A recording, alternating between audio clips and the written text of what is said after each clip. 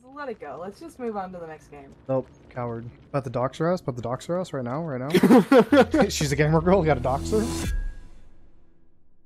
Insecurity. That's a word I want you to keep in mind while you're watching this video because it's going to apply a lot. Today we're going to be talking about a SWIF, which if you're unfamiliar with the term means survive with friends. It's a group of people who go into a game of Dead by Daylight together to play as a full squad of survivors. And this particular SWIF just really can't handle losing, especially when the killer is a woman. Now, because there will be 4 voices that you'll hear during this video for people in the SWIF, I've decided that it might be a little bit easier if I attribute colors to their subtitles just so you can pick out who's talking with a little bit less effort. So the main TTV will be in white, the second male sounding voice that you'll hear will be in pink, the first female sounding voice that you'll hear will be in blue, and the second female sounding voice that you'll hear will be in green. With that out of the way, let's get into it. Oh shit. Mother. You guys are Vittorio. I'm getting tunneled. Now, that tunneling comment, it may have been a joke, but just in case it wasn't, I want to point out that it happened 17 seconds into the match, and this was the first time that the killer had seen him. Just in case. Dude, if you're getting tunneled, just tunnel away. Yeah, f you, coward. Yeah, you're bad at the game. Remember that. Holy f, I found a dead body. Oh, f off with you getting rid of my boon, you. Bruh, I needed that. So you can already hear how, like, right at the start of the match, they're all already quite antagonistic in their language. They trash talk a lot. Now, I've said before, I don't mind trash talk as long as it doesn't get personal, as long as it doesn't leave the game. I feel like trash talk is a normal part of any competitive activity. So I'm not saying there's anything bad in what they're doing, but it is worth noting that from the get-go, these guys were on the antagonistic side of things. I'm helping by leading her away. Let's go downstairs to heal. Oh, never mind. She's trying to find you. She's just tunneling you. The tunneling comment again. Oh, this is a good map for I don't think these guys understand what tunneling means. her. Okay. Okay. Well, I thought I juked her. Never mind. She slugged me and she's going for you, buddy. Yeah, f you, you're bad. You're stuck on a pallet, though. She can break it though. Yeah, but she couldn't get me because she was at a pallet. Do you remember when I said earlier that this team just cannot handle losing? That's one example of it. This person goes down and rather just be like, okay, yeah, fair, you got the down, or, that's a shame. They have to make some sort of like, ha, gotcha, by being like, yeah, but you're stuck on the pallet. Does that really matter? They got the down. Like, why do you have to try and one-up this huntress just because you went down? It just comes across as really pathetic, you know? Like, just take the down. It's fine. You'll be okay. This isn't an extreme example of that, I'm aware, you know, and even the friend is like, yeah, but she can just break the pallet. This is just me pointing out that even at the very beginning of the game, there are still 5 gens up, only 2 hooks have been got. They are still making excuses as to why they lose certain scenarios. Not just the game overall, but even just individual chases. Dude, don't headbutt my No, stop sucking me off! Man, that means I'm gonna have to return the favor. Only homies. Oh my god, my pinky toe, my pinky toe. Holy shit, dude. What inch can I go to? Let's see. In a locker.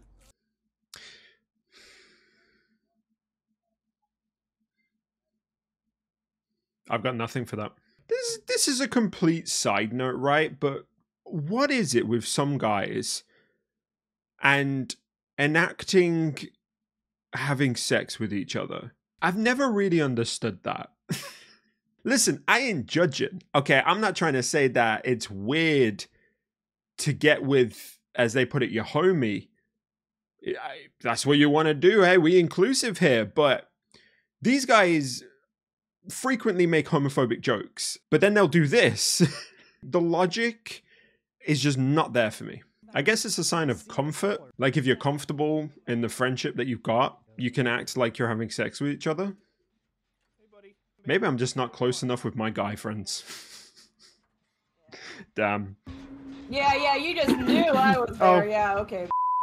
You really that mad about a boon? Remember, guys, it's part of the survivor rulebook that if a killer chases you, it's only because they're mad about something. Okay, it's not because it's their job. It's not because it's their role in the game that they're playing. It's because they're mad at something you've done. In this case, the Yui put a boon down.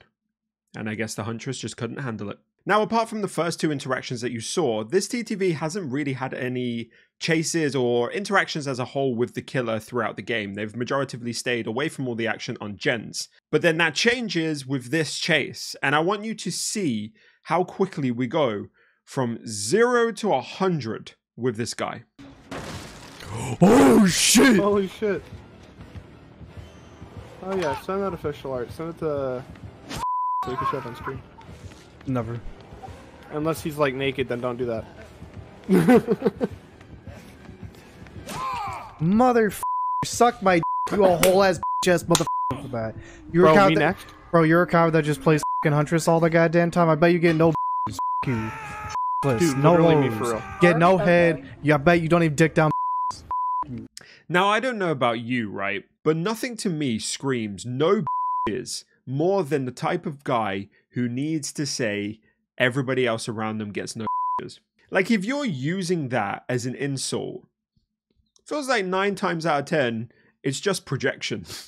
Also, what is this vernacular of take down is? That feels a bit of a weird way of putting that, you know, that, you know, it kind of gives us this notion that women are things that you need to conquer. Now, spoiler alert, although you did see it at the start of this video anyway, this guy does go further with his sexism. So I guess this is just the start of it. But yeah, that phrasing really just was a bit weird to me. Yeah. You know exactly where I am. Shit, that up. Yeah, that's what I'm saying. Like, how the do they know where we're at? Like, Or a reading perks. You Shit. really Don't shouldn't try know where to I'm at because I have distortion. So Rest it's in like peace. you're. Distortion only has 3 tokens. Admittedly, these guys are new, which I'm going to talk about in a little bit, but yeah, like, it's aura reading perks. Distortion only has a few tokens. That's all that is. They act like this Huntress is cheating somehow. Also, the second person to die there just killed himself on hook on second phase. They didn't try and wait for somebody to save them. oh, is it TTV? Yeah. Oh, you're tier 6 Huntress. No once again. It's prestige 6. That's not even high. Yeah. Goddamn try. Which Oh, yeah, barbecue and that's- chili, coward. Lethal pursuit, and- coward. Bitter memories, coward. Darkness revealed, coward. Why? Coward. And then he puts it in the endgame chat. Why? What are you talking about? Why does an aura reading build make you a coward? Or is that just his word of choice, apparently? Because he said that playing Huntress was cowardly as well, so... I mean, Yeah, I'm Look looking him up up. too. Look him up and say that he's a really good person. No, And that coward. yeah, call him a coward. And say that his breath smells like sausage. Oh, they're alive. Why? Why would you say his breath smells like sausage? Because that to me comes across as a certain type of joke. You can probably guess what it is. Probably used to hearing that kind of joke as well if you're in the LGBT community specifically. Their follower only chat. Blame. Now you gotta be toxic. Follow them. Oh my say god, something, and it's then unfollow. it's a woman too. Hold on, where are my earbuds? I gotta. The way he does it. I've watched this clip before, but it still gets me. The way he's like, oh my god, it's a woman. It's like my man has never seen a woman before. It just brings to mind that Office meme. Oh my god! Okay, it's happening. Everybody stay calm. What's the procedure, everyone? What's the procedure? Stay calm! Wait. Everybody calm down! And then, rest assured, this TTV wastes no time whatsoever in getting across his feelings about gamer girls as quickly as possible. Oh lord. Don't be like this. Bro, get her number for me, bro. Bro, come on.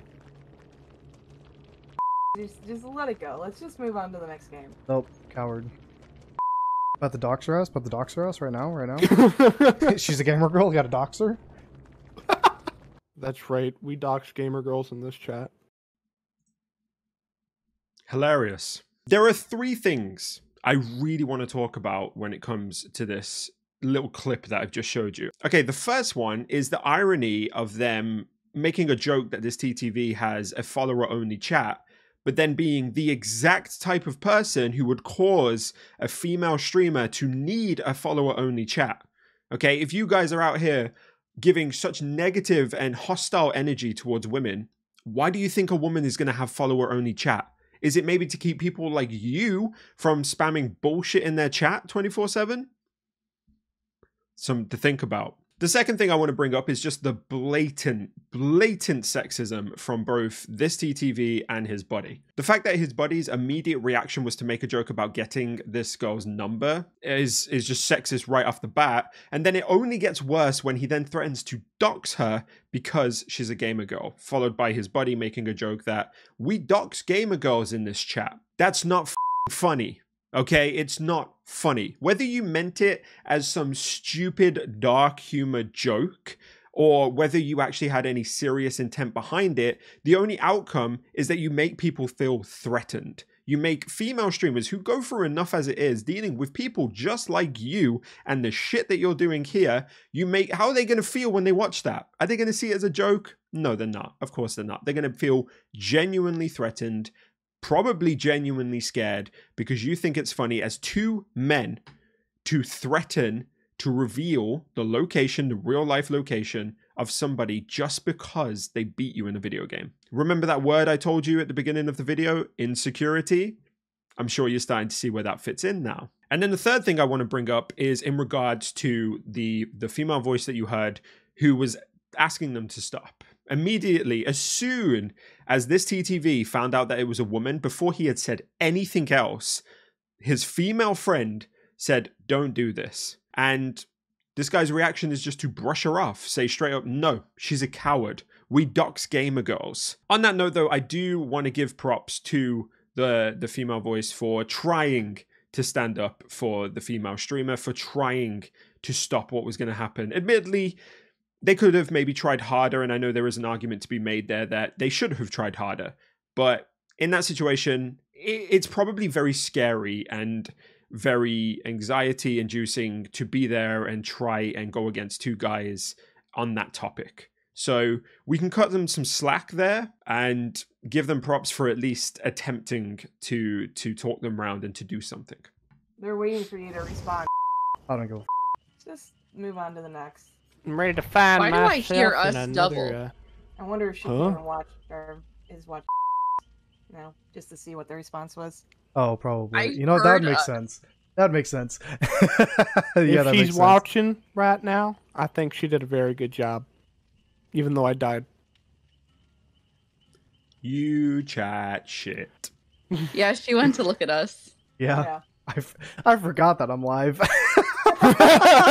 Yeah, stop being toxic. That's when you're off screen. Toxic. That's when we harass women. I mean, still, I just call him a coward. I mean, it is what it is. You played good. I'm so...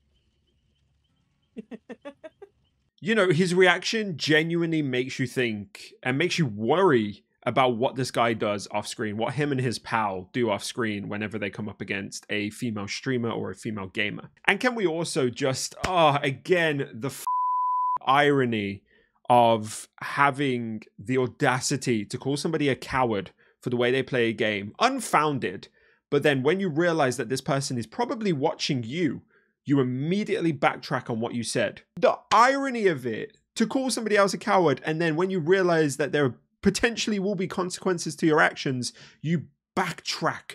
You backpedal so hard. But she's the coward. Pop off, man. Pop off. Go ahead. People like this, it just fries my brain. Oh, it's so funny. You played well. You just had 2 newbies. Second day of playing. Today is our second day of playing, so... So there's just a note there, a side note. You heard 2 of them say that this is their second day of playing. This is their second day of playing.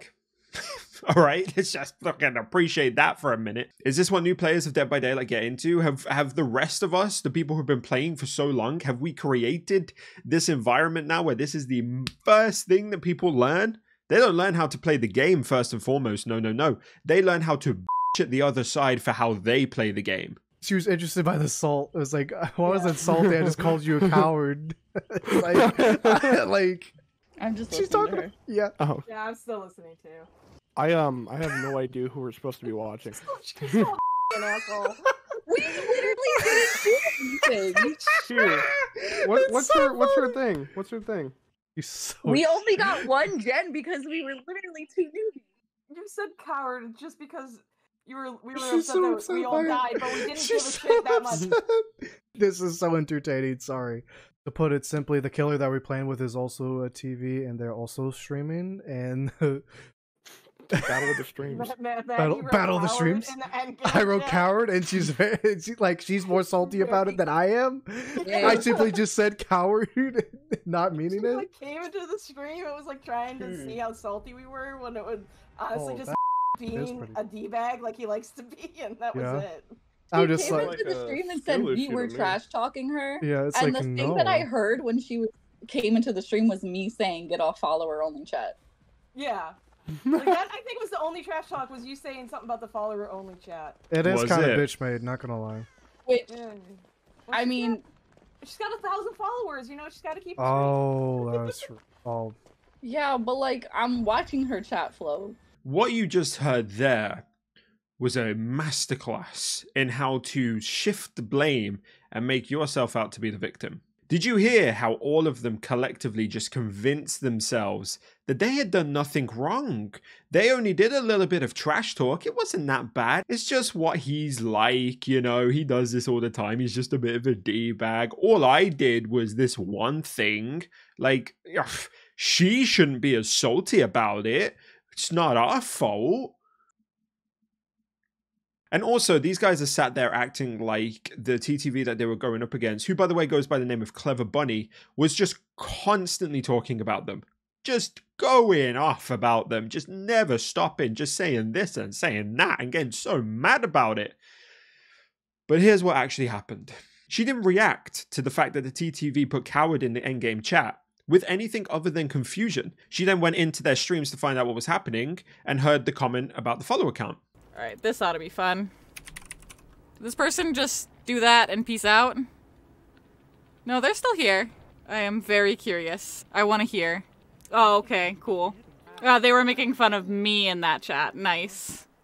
Real nice. Alright, yeah, I'm not even gonna start with that. Whatever. Damn. Following this, she stopped talking about it until a couple of people in the chat basically said, "Oh yeah, don't worry about it, don't let them piss you off." To which she said this. I'm not stressed about it. I do want to go back, though, and keep watching. Because when I do see things like that, because I don't usually get salt with things like that, yeah. And then off the back of that, again, she didn't say a word about them until somebody came into the chat and asked what was happening. To which she said this. Punky. I 4K'd in the last match. And Punky, you know, I've said so many times that I'm a survivor main. I'm not a killer main, but I've been practicing my Huntress lately. And we had somebody in the last endgame chat that everyone died in, that they just went coward, and they were a TTV. And I just sent a question mark because I was curious. I was like, And I guess they went in there. He was watching my stream on his stream, and then he was being an asshole, I guess. I don't know. Because I heard him making fun of me saying curious, and I'm just like, oh, okay. I think he was maybe a little upset that I waited out his dead hard and it didn't work. And as far as I'm aware, that was her final word on the matter, or at least that's when they stopped listening. So these guys sat there giggling their heads off as if this person was just absolutely losing their marbles talking about them, when she wasn't. Now, there is one small final chapter to this story, which comes from Twitter. Basically, Clever Bunny posted a clip of her interaction with this TTV on Twitter, as a lot of people do nowadays. And a few members of the Swift thought it would be a good idea to go ahead and interact with that post. But here's the thing. The TTV, the main TTV who we've been talking about today, actually created his account just to do that. They created their Twitter account for the sole purpose of commenting on Clever Bunny's posts. And what did they say? Did they apologize? Did they say, hey, man, yeah, totally inappropriate what I said. Can totally understand how I came across as a sexist pig. Can totally get why, as a female streamer and gamer, you may have felt incredibly uncomfortable and unsafe with the things that I said. Did they say any of that? Do I even need to answer? They said skill issue.